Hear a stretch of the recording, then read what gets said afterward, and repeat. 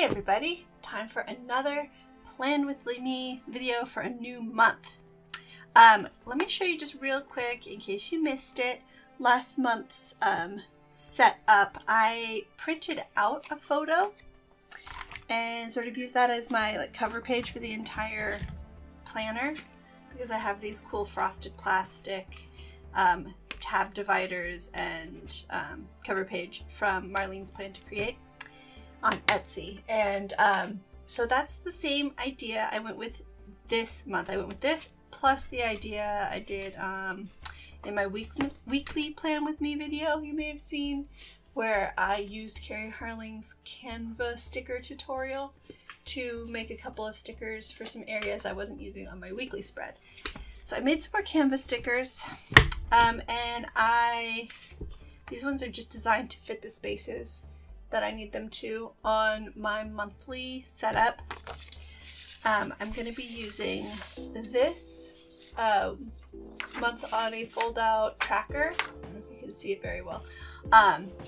From My Summer Touch, and then I should have written down the numbers of the inserts. If you don't know and you want to know and you want me to tell you, comment below and ask me. But basically this one is the, these are all Peanuts Planner Co., right? So this is the monthly grid, you know, grid monthly, but I'm only using the left half. This is the same setup as last month as well. And then this is like the cover page. And then I have this list monthly with dates and then my context list on the other side. So first I'm going to just start by cutting everything.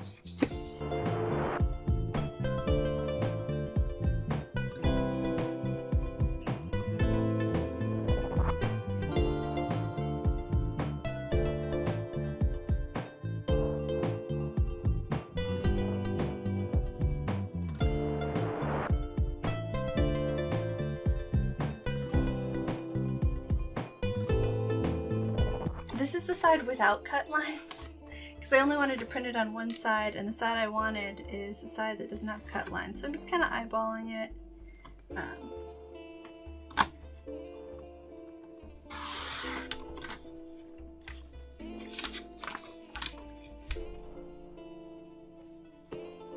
Once you do your first cut, the second cut you just do by measurement.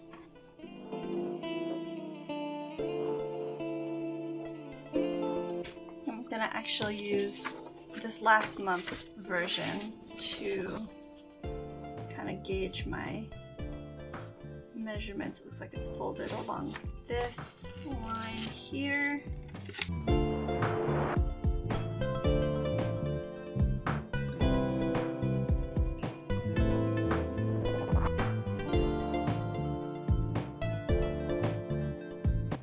When I'm cutting my fold-out inserts, it's generally smart to fold them before you make this final width cut, because I do want the edge on this side to be the right length.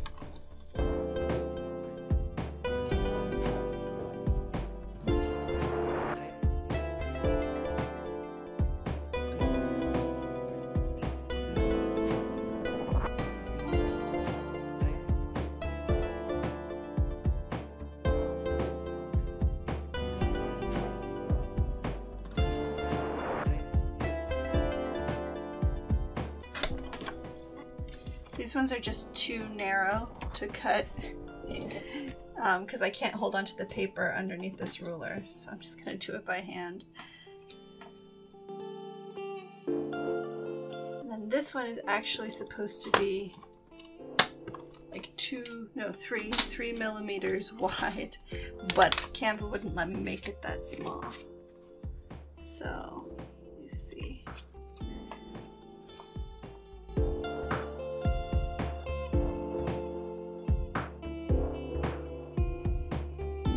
I just thought this was a fun little piece of photography. It's a better print quality than last month's, which had all the stripes, the inkjet stripes on it. It was a simple matter of going into the printer settings and just clicking high quality.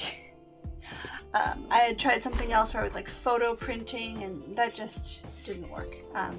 this did, and it looks pretty good if I do say so myself. So I don't have to decorate this side. I like the whole like door lock thing on there. It's like, you know, the front door to my planner. Thought that was pretty cool. I thought I was pretty clever for coming up with that. Let's begin with a couple swatches. Do I want this one or that one? Definitely this one. I'm gonna do numbers.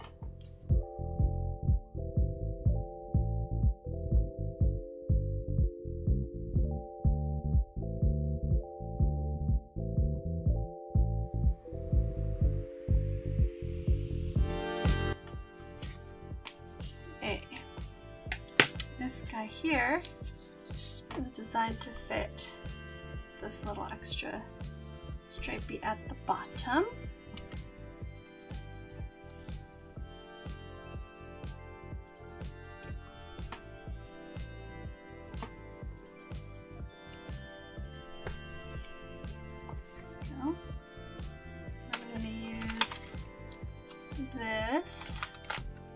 This is just a Mambi stamp.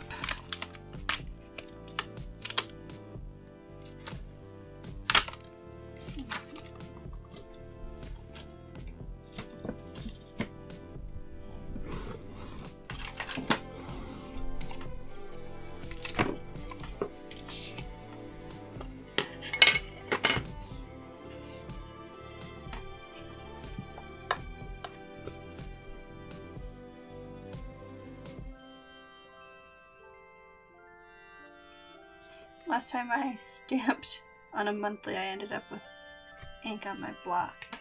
Alright, I'll put this here. There we go.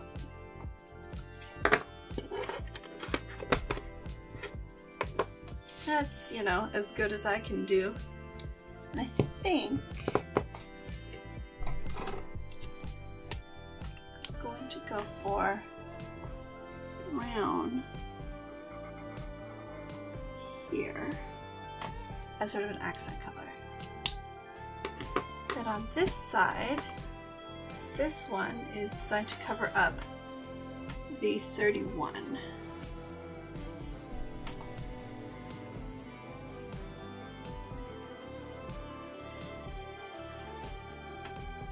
We will be highlighting our weekends with the brown.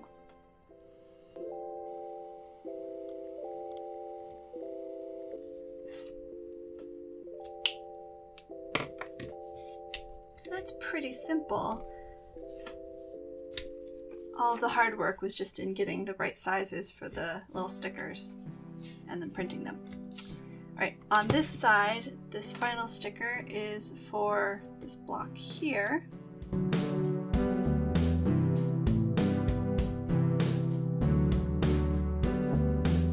And again, we have the lock on this side. So that was fun.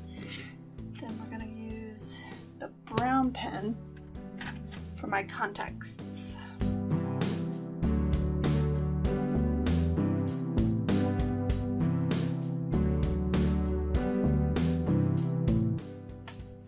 Alright. I did go ahead and go back to my original contexts where I list errands. I think it's time, because I know for one thing I do need to get my car smogged at some point before the end of July, so that needs to happen. Now I didn't print out any stickers for this side, and to be honest I didn't actually decide what needs to be tracked on here either. It's one of those things, so like there's a lot of this entire section here I want to get rid of, because it was a great idea, but maybe I will continue to track water, because I'm thinking about making drinking more water my like monthly resolution towards my New Year's resolution of health. I've been doing okay with the exercise, and so now I think I want to move on to some more diet things, and I'm going to ease myself in with just tracking water. So I think that's what I will do. But I want to sit down with this and like mess around with it a little bit more before I commit to anything. So let me just highlight the weekends, because that does help. At a glance, I can see where I am in the week.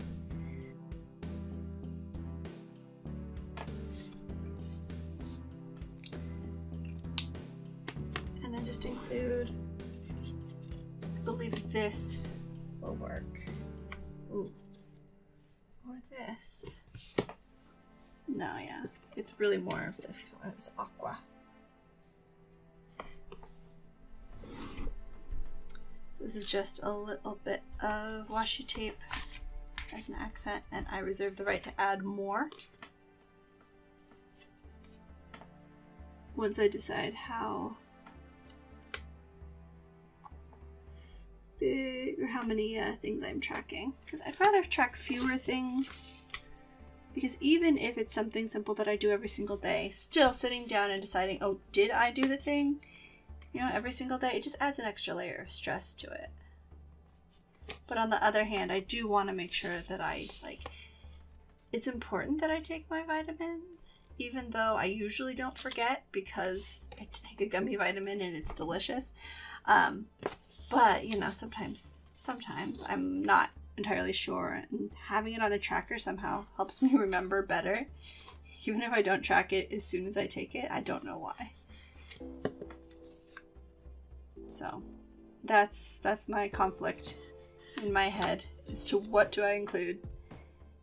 Let me know in the comments below, what do you track and what do you find it's better if you don't track?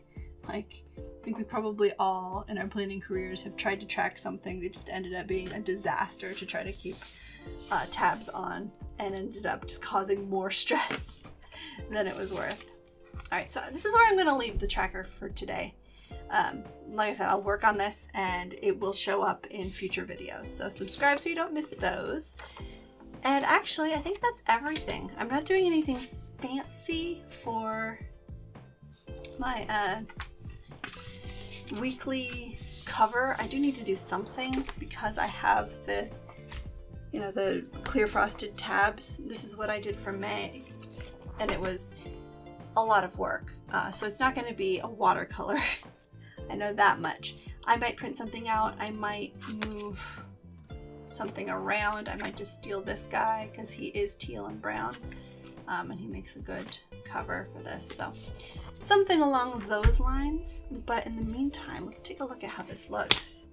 I will replace May's. Probably put this back as soon as I'm done, because I still have a couple more days of May as I'm filming this.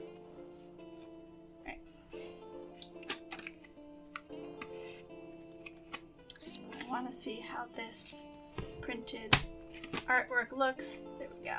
So open it up. Beautiful, beautiful. And we have a little door lock there. The fun frosted divider cover thingy. And yeah, I like it. I hope you guys do too. If you have any questions about how I did this, I will link again the tutorial that Carrie Harling did that I just followed. But you know, if you have specific questions, let me know. I can probably answer at least, you know, what I did. And yeah, I will see you guys in the next video on Sunday or on Thursday, whenever you tune in. Enjoy the end of May. I hope that that something in your life is returning to some semblance of normalcy, just to keep you sane. Thank you for tuning in and following along in my journey of falling apart as well along with you. So enjoy your time. Bye.